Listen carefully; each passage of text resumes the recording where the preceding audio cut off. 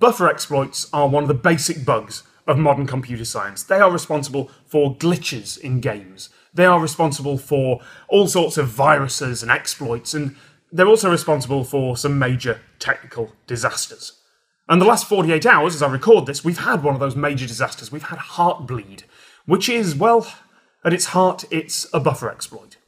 So let me try and explain what that is, and the technical folks in the audience will perhaps cringe at how much I'm oversimplifying this, but for the non-techie folks out there, for the folks who are just starting programming or interested in computers, this is how it works. And first of all, don't worry, if you're using a high-level language like JavaScript or something like that, you don't need to handle buffer overflows. It's all taken care of for you in the compiler. But if you're working in C, in Fortran even, in something down at the metal, as it were, well, buffer overflows are something you have to watch for.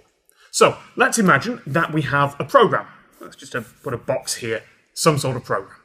And that program is expecting input. Now this might be a massive file from the hard disk, it might be any kind of data coming in, but let's say it's just a string, just some text coming in. And that string is meant to be a certain length. So that program has set aside a certain amount of memory for it, just here, inside it. Only what comes in is not what it expects. What comes in is a much longer, or even maybe even just slightly longer, bit of text than is being expected. So instead of this, we have this, a little bit more. And what happens is that, rather like a train ploughing through its buffers at the end of the platform and screaming into the station, it's going to do some damage. It will continue writing that string into memory past the end of that reserved buffer space. And that's going to cause crashes. Generally, that's going to cause a malfunction in the program when it looks for data and finds nothing, ping, ping, ping, ping, ping, ping, ping, but whatever just got typed in. But if you're a clever attacker, if you know what you're doing, if you know what your target is, then you can craft a much longer string, just here, that contains all sorts of instructions, all sorts of code. If you know what that program is going to look for next, you can just keep on writing into that program and put your own instructions over what's in there. That's a basic buffer overflow attack. Now, in the last 48 hours or so, as I say, we've had Heartbleed, and that is a vulnerability in OpenSSL. OpenSSL is the open source code that handles about, let's say about half, two-thirds, certainly a very large proportion of the world's secured web traffic, the stuff that goes between you and online banks or you and your private email account. All of that goes through OpenSSL.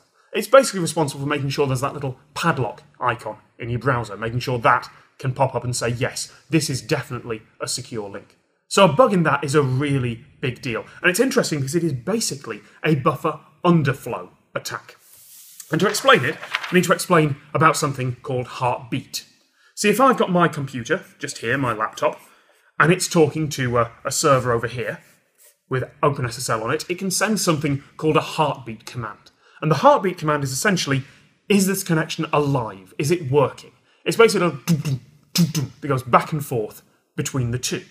And the Heartbeat command works like this. I send some data, and the server sends it back to me. So I say, here is the word heart. Please send that back to me. And the server does. Except that's not quite how it works. What I send is, here is the word heart. It is 5 bytes long. Please send those 5 bytes back to me. And the server does that. It receives them, and it sends them straight back. But the trouble is, with this particular version of OpenSSL, if you said, here is the word heart, it is 64,000 characters long. Well, OpenSSL isn't going to check that that makes sense. Instead, it's going to open up a little buffer, put the word heart in there, and then it's going to send me back whatever else it can find. It's just going to keep reading from that buffer, despite the fact the buffer has ended. It is going to read 64K of whatever it is thinking at that moment, and it's going to send it back to me. And that's dangerous, because that 64K could include some very private data indeed. It could include session tokens, which let you impersonate other users on the website. Or it could include private keys, the big cryptographic numbers that say that this server is who it claims to be. If you get their private keys, you can impersonate them. You can impersonate whoever this server happens to be. Google, government, online bank. Get those numbers, pull them out of memory by luck, by chance, or by being very clever. And, well, you can claim to be them. And that is a crippling security bug for the internet. So over the past 48 hours, a lot of system administrators have been desperately patching, trying to make sure that their version is the new, up-to-date one.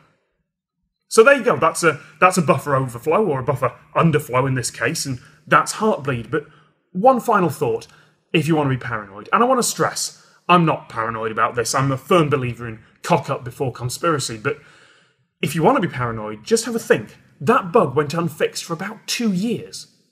Did anyone else notice it and just not tell the world? And has been quietly extracting information ever since? Or if you want to get really paranoid, and again, I stress I don't, but if you want to get really paranoid, who put that bug there in the first place?